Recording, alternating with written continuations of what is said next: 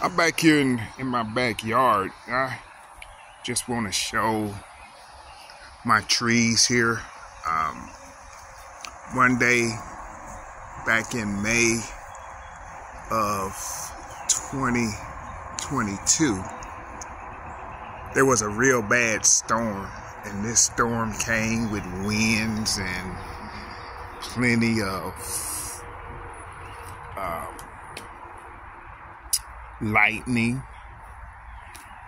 And one of these trees that I'm showing you took a serious tumble. There was 4 trees here on my property, and this one particular tree got hit with, some type of hard wind, and the possibility of lightning hit this tree.